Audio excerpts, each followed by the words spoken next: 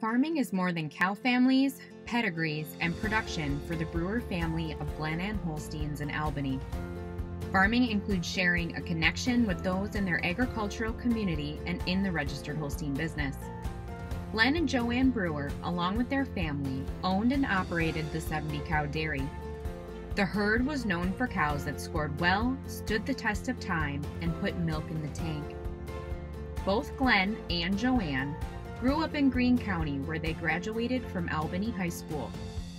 Glenn attended UW-Platteville to run cross country, then stayed in Grant County after graduation, teaching agriculture and becoming a loan officer. Joanne got her teaching degree as well and taught school in the same area. After daughters Tammy and Tracy were born, they decided to move back to Albany and raise their kids on a farm.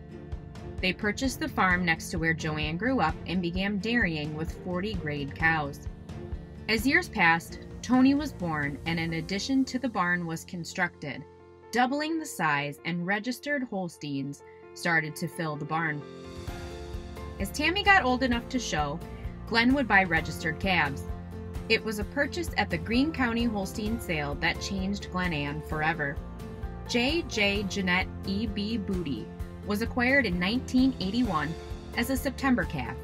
Booty became the first excellent cow at Glenn-Ann, the first to have more than 200,000 pounds of milk lifetime, and was a gold medal dam and dam of merit.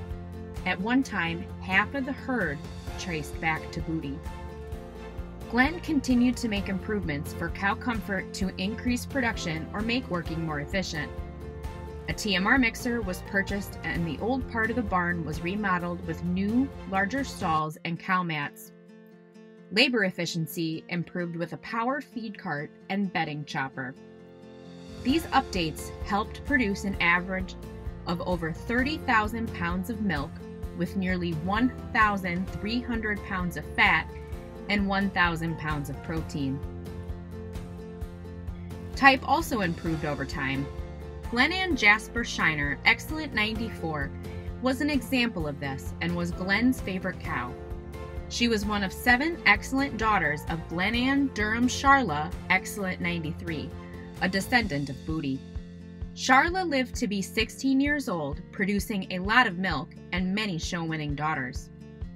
Shiner's daughter, Glenn-Ann Goldchip Shiraz Excellent 92, was tapped Grand Champion at the 2017 District 6 show. Glenn and Joanne truly appreciated their homebred animals and enjoyed letting youth borrow heifers to show. Occasionally, Glenn even let a good one get away. Glenn-Ann Dorman Booty Excellent 94, a descendant of the original Booty, was sold to Clayton and Cole Malcook as a calf and went on to be nominated Junior All-American in milking form. Booty was a big part of the Malcook boys' journey in the registered Holstein business. While the majority of the Glenn-Ann herd was homebred, there were a few exceptions. A cow leaving the biggest impact was Wilcoxview BC Finale Excellent 93, a gold medal dam who made more than 200,000 pounds of milk in her 18 years. In 2019, she had 7 living generations on the farm. Finale was a special young calf for Brian Banke and Tammy during their time at Wilcox Farms in Washington and made the long-distance trip to Wisconsin after a Wilcoxview herd sale. All animals on the farm starting with PH trace back to this family favorite. Finale joined a couple of other Wilcoxview bred animals, including Wilcoxview Perfect Formation, Very Good 87, Perfect's Rudolph daughter, Glenn-Ann Miss Pepperdine Very Good 89, became a major genetic player at the farm. Pepperdine, her daughters, and granddaughters helped put the farm on the world map and garnered a lot of international visitors, AI contracts, and embryo exports. Her son Palermo was a popular Goldwyn son at Accelerated Genetics, and great-grandson Providence did well at CMEX. The goal at Glenn-Ann was to breed for positive production and type as the first criteria when selecting sires. When the kids were young and showing, a portion of the herd was bred to high-type show sires, which also laid the foundation for families to produce very good and excellent cows. Over the last decade, more emphasis was placed on cows that could score well, but make at least 150,000 pounds of milk by the end of their 6-year-old lactation.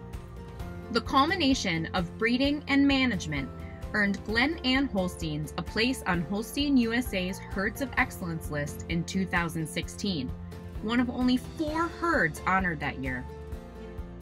Over the last few years, a decision was made on the future of the Glenn-Ann herd.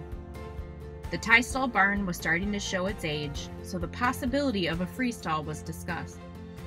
But with Glenn's passing in February of 2020 and Joanne continuing to fight and then losing her own battle with cancer, the decision was made to start selling the milking herd privately after the August 2020 classification. This resulted in a BAA of 109.6, placing Glenn-Ann in the top 200 herds for BAA. Cows were sold to nearby farms in small groups, with some also selling in an online auction. But it's not the end of an era for the Brewers. With a few cows and many calves and heifers still at the farm, there will be registered Holsteins calling Glenn-Ann home for years to come. The next generation, Jackson and Kinsley, will get to know what it's like growing up on a farm, something that is very important to the Brewer family. The Brewers will continue to remain active in the registered Holstein community to build on the legacy Glenn and Joanne created. The Wisconsin Holstein Association is pleased to honor Glenn and Joanne Brewer as the 2020 Distinguished Holstein Breeder. Congratulations!